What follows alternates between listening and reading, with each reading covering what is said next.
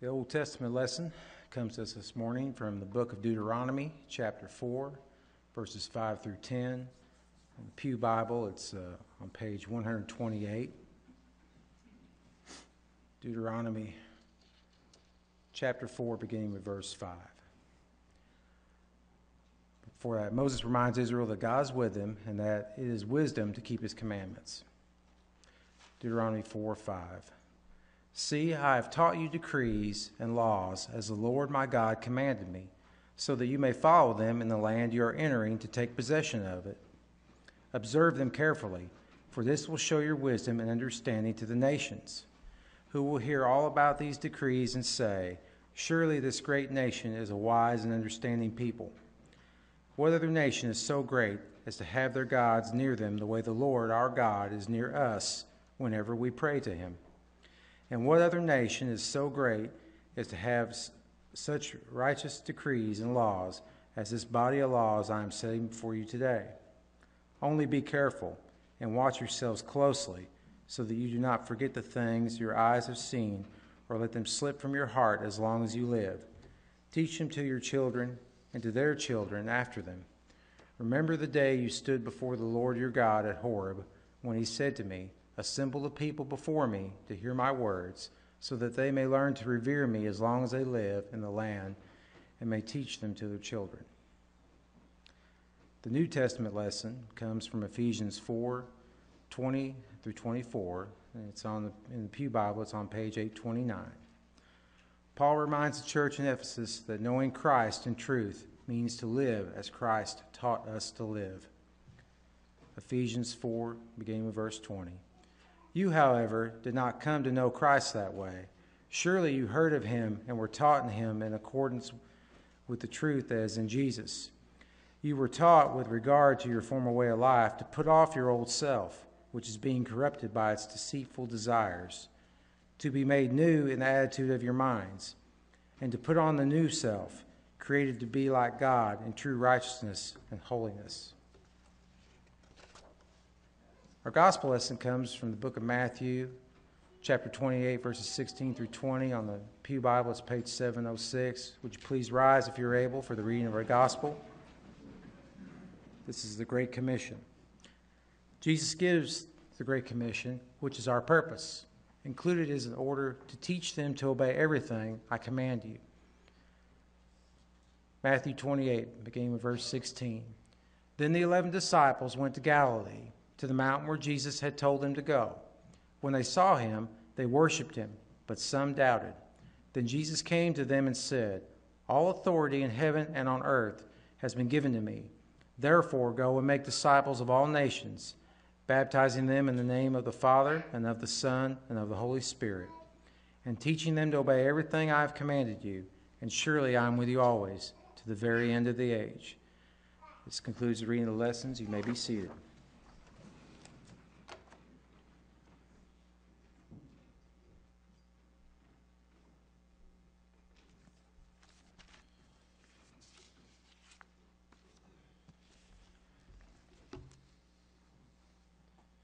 Well, there's one Olympic athlete I remember from 1968 who still holds the world record in his event. It was the Summer Olympics. Does anybody remember that one, Olympic and world record from way back when?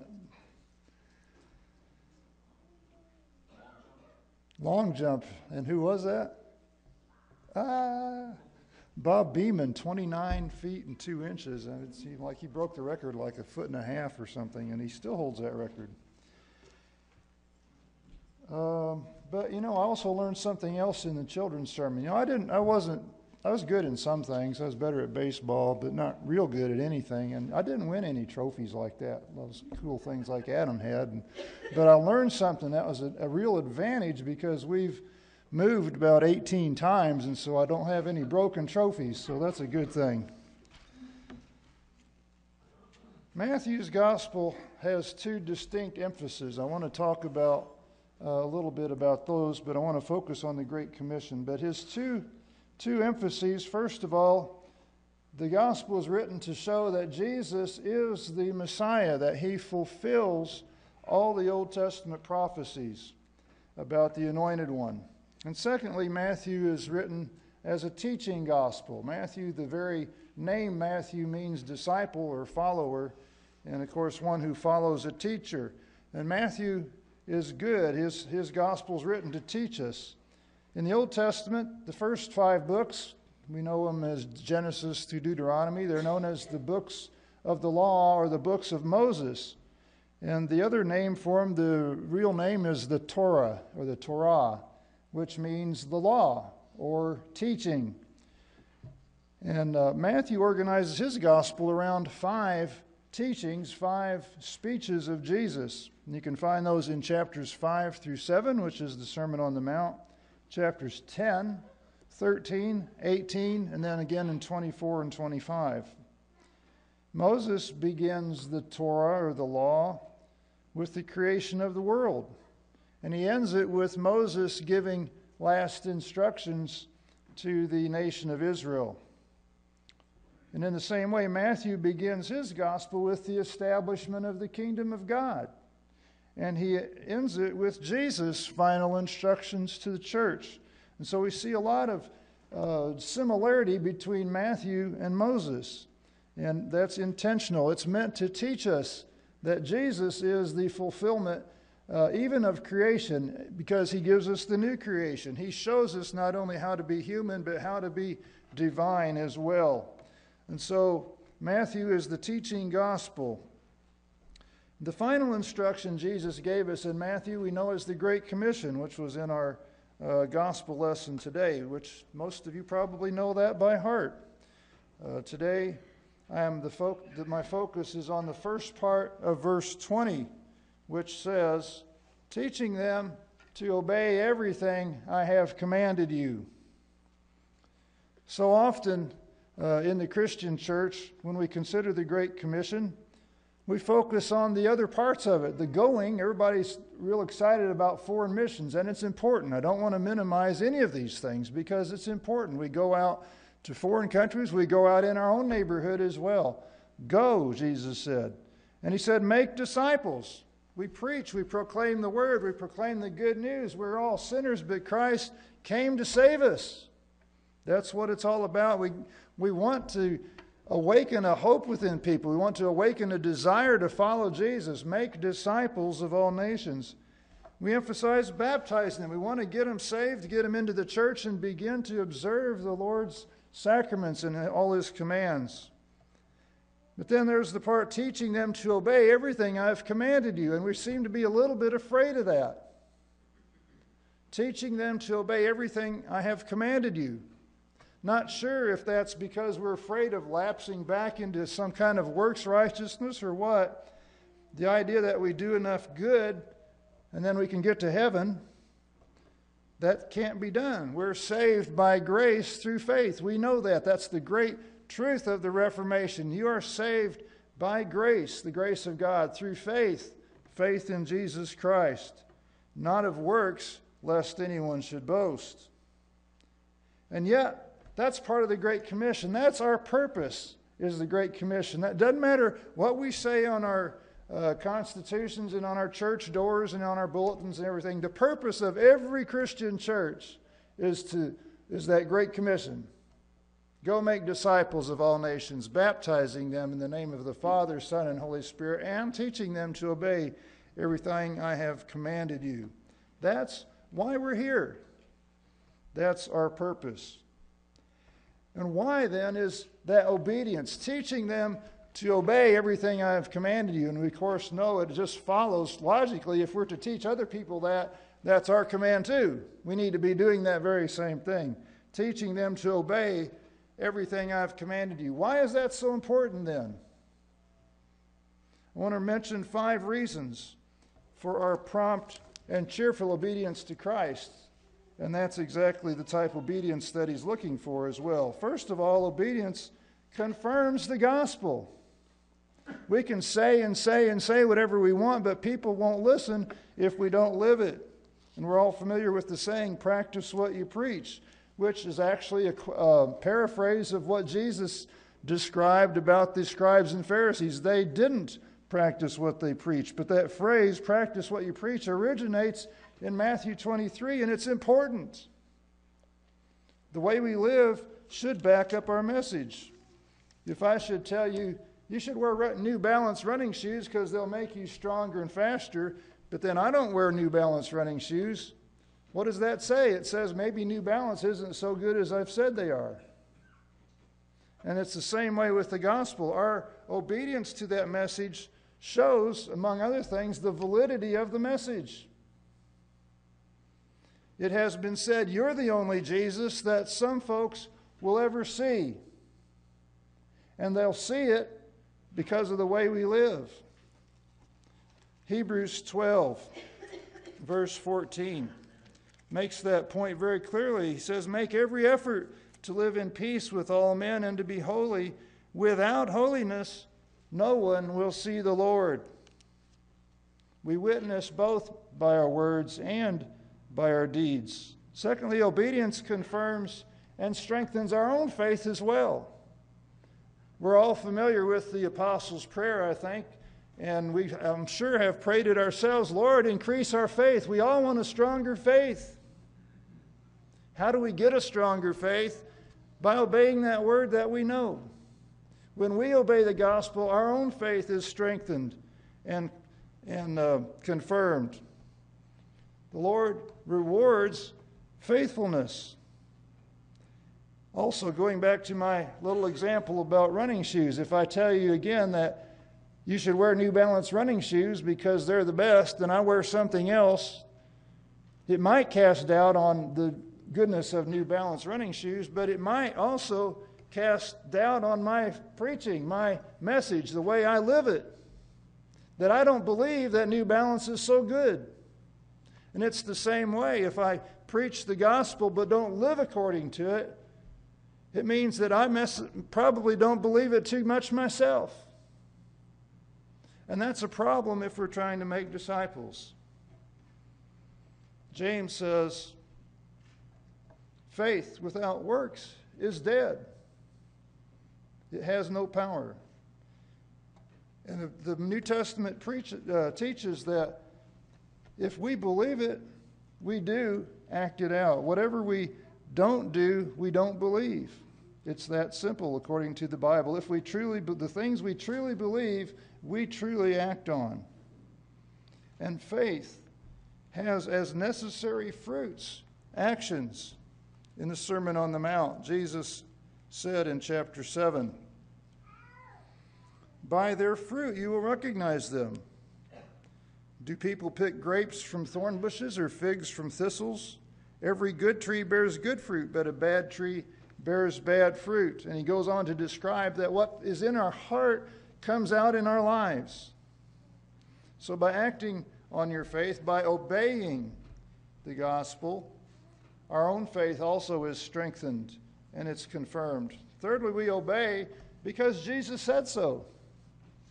I mean, it's pretty simple. Jesus said, teach them to obey everything I've commanded you. He commanded it.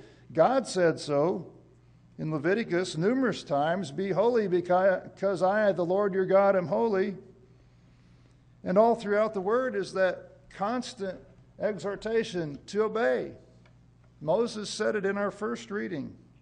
If we have no other reason but because God said so, that's a good enough reason. After all, He created us. And He certainly knows what's best for us. He loves us as well. And so that's what's good for us to do. We obey because it's commanded. Fourthly, we obey out of gratitude. The Bible makes clear that God saved us because we're incapable of saving ourselves. We need saving. We were created in His image originally, but we threw that away. All have sinned and fallen short of the glory of God.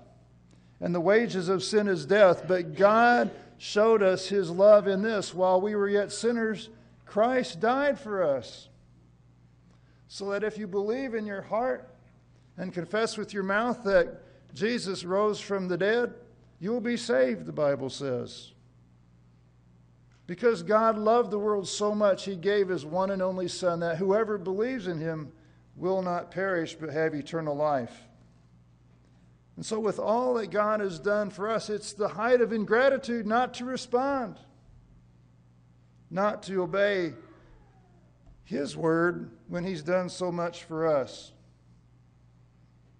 As Romans 12 then says, in view of all his mercy, in other words, since he's done so much for you, offer yourselves, offer your bodies as a living sacrifice. Fifthly, we obey out of love. The Bible makes clear also, we love because God first loved us. Not only did he save us through Jesus' life and death and resurrection, he created us. He cares for us. He makes the sun to rise on the good and evil. He makes the rain to fall on the righteous and unrighteous. He gives us each day our daily bread. Jesus promised, seek first the kingdom of God, and all these other things, in other words, all the things we need for this life, will be given you as well. What kindness! What's not to love about a God like that? And Jesus reminded us in John 14, 3 times in the space of a couple of paragraphs at the Last Supper, as Jesus was preparing the disciples for his departure, Jesus said, if you love me, you will obey my commands. Love just simply does that. When we love someone, we want to do their will. That's what love is, sacrificing ourselves for the other. But having said all that, we go back always, we're saved by grace through faith. And so why? What's the importance? Why should we? What does it mean then to obey? If we're saved by grace through faith, what's the real reasons? What does it mean? I think it can best be described by a couple of illustrations. First of all, if you were invited to a formal dinner, but you had no concept of manners, what do you do with all these forks and spoons? Do you eat with your fingers? No, you don't. If you don't know how to handle yourself, you will embarrass yourself, you might offend your host, and you probably won't be invited to such an event again. It's kind of like that with heaven. Jesus told a parable about that, comparing heaven to a feast. And he said in Matthew 22, when the king came in to see the guests, he noticed a man there who was not wearing wedding clothes. Friend, he asked, how did you get in here without wedding clothes? The man was speechless. Then the king told his attendants, tie him hand and foot and throw him outside into the darkness where there will be weeping and gnashing of teeth. If we never practiced, we like to play the game of basketball. I've read recently, soccer is the most popular sport in the world, and basketball is the number 2 sport in terms of popularity. If we never practice, how would we feel out on the field or in the court? We'd be pretty uncomfortable there, wouldn't we? We wouldn't know what to do. We wouldn't like it. We wouldn't be any good. It's the same with spiritual things. If we never practice, if we don't do the thing God wants us to do on this earth, are we sure we'll be comfortable in heaven? Will we know what to do? Will we be welcome there? We'll be like foreigners, people in a strange land. Paul tells us in Colossians chapter 3, set your hearts on things above, where Christ is seated at the right hand of God. Set your minds on things above, not on earthly things. We practice because practice does make perfect. And no, we won't achieve perfection in this life, but we'll certainly be familiar with what heaven is like by living the Christ-like life on earth. Or if you told a friend in St. Louis that you were coming to visit, and so you got in a car and you got out to the interstate and you turned right and headed toward Nashville. It'd take you a long time to get to St. Louis going that way, wouldn't it? And no matter how much you believed you were going to St. Louis, you weren't going to get there. Not unless you turned around and went the other way. That's the way obedience is. No matter how sincere we believe, if we're believing the wrong thing, if we're going the wrong way, we're not going to get there. If our actions don't line up with what we've said, we're still not going to make it. Isaiah 35, a highway will be there. It will be called the way of holiness. The unclean will not journey on it. It will be for those who walk on that way. That highway to heaven is the way of obedience. Obedience to our Lord Jesus Christ is the way of life and salvation. It's how our faith is made perfect. It's how we practice for that day when we will see the Lord face to face. The path of holiness is the highway to heaven. Let us be diligent to be found in that way, also because it helps us make disciples and bring others also on that path to life. May we be found on that way ourselves, in Jesus' name. Amen.